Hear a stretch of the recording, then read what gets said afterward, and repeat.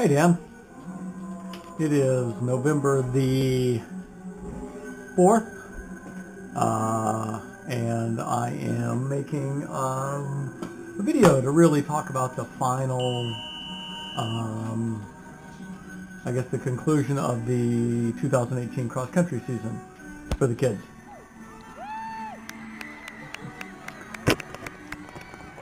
I think it's better. So the section meet was actually a few weeks ago. It should have taken a while to make this video, so hopefully you don't know the outcome. But the first race was the girls' race, and this was at Owatonna, which is where I shot a lot of video. 3 of the last 4 races for the high school team are at Owatonna, so it's a course they know well. Obviously it's 5K, so the girls went first, and Colleen had a really good race. She ended up running in 21:20, which is almost her PR. I think she missed her PR by like a second or two, but anyway, she had 9 seconds. Oh, 21:11 was her PR, so she missed it by 9 seconds. But still, the thing about running, of course, any course, is that every course is different, and even the same course is going to be slightly different, even physically, from week to week, because you simply run different distances every time you run it, right? And it might only be different in terms of 25 yards, but still, that's already, what, 5 seconds, 3 seconds, whatever it takes you to run 25 yards. It's also the weather conditions make a big difference, and also just the racing conditions. None of these are runs; they're all races, and every race is different depending on who's racing it and how people go out. So anyway, it was a good race.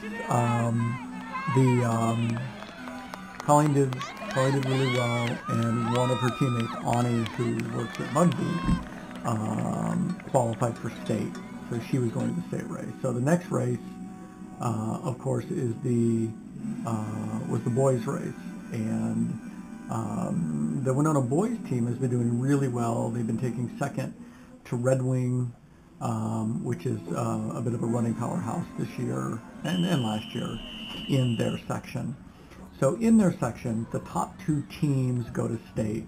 I think I talked about this a little bit last year, and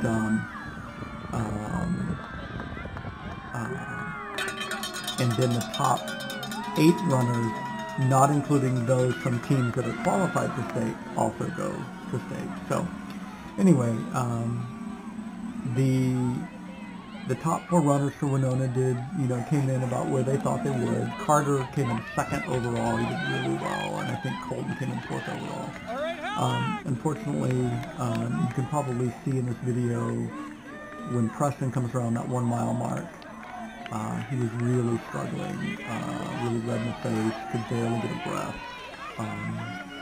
and ended up having probably what was one of his poorest races of the season, not his slowest time, but he would have needed to run about 35 seconds faster, right about his PR, in order for the team to have qualified for state. So unfortunately, Winona Senior High missed state qualification by 1 place.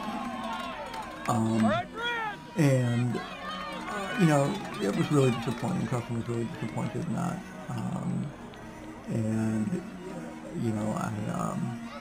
When I would talk with him,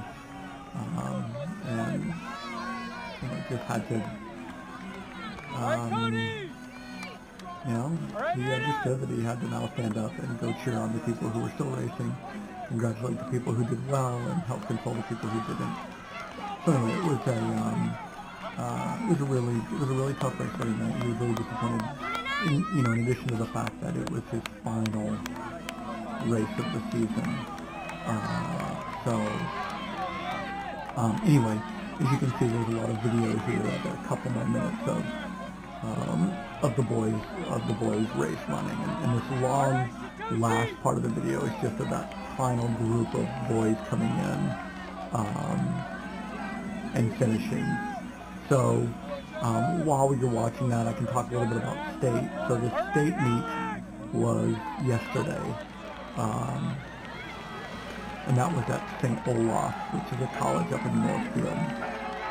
And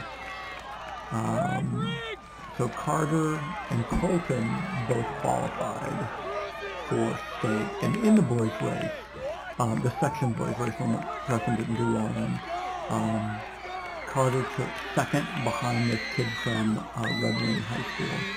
Red Wing did end up taking first, and Farmington ended up taking second place. Anyway, Carter was with this kid from Red Wing for a long time, and I think in his video you can see how they finished. So Carter was about 10, 15 seconds behind him. His name is Weston Wyatt. And then Colton finished, I think, 4th overall. So Colton and Carter both made state, and then Cody, who is Winona's 3rd place finisher, just barely missed it. Anyway, so at the state race, Ani qualified. She did well. She came in, I don't know what place she came in, but she did pretty well. Not quite a PR for her. Carter had a really good race at state, and he took 13th overall, and ended up beating Weston Wyatt from Red Wing, and ended up beating all the Red Wing boys, which was really awesome, because that's the first time this season he had done that. So he was super stoked, and it was a PR for him by, I think, a second. But again, PRs are somewhat irrelevant when you're in a race, because in a race all you want to do is finish just in front of the second place guy. It doesn't matter what the time is. But it was, I think Carter's time was 15:53, and I think the winner came in at like 15:30. So anyway, it was a good race. And then in the girls' side, like I said, Audie finished really well. And one of the top girl came in at 17:02, I think. Super fast, super fast for a high school girls runner. Anyway, it was really fun to be up there to watch the race. Colleen and I went up, and Preston and Mitchell went up separately. And it was nice to see a lot of the high school boys up there cheering on Carter and Colton, and a lot of the high school girls. Well, I mean, they were all cheering on everybody. But there was a good amount of support up there for those runners. So it's overall it was a good season. They do have one final race coming up called Nike Cross Regional, and they are the Winona Senior High boys got invited because of how well they've been doing, and they got. And it's the Nike Cross Regional, like Midwest, or Heartland. What's it called? Heartland. Heartland? Heartland. Nike Cross Regional Heartland. And so if you look that up online, you'll see what this race is. It's actually in Sioux Falls, South Dakota, and it's next Sunday. So we're going to go over to that and watch all the high school boys run. And I think Ani's running in it as well. Colleen actually had an opportunity to sign up as an individual, but she did not. So that really will be the final race of Preston's career. Colleen has 2 more years, of course.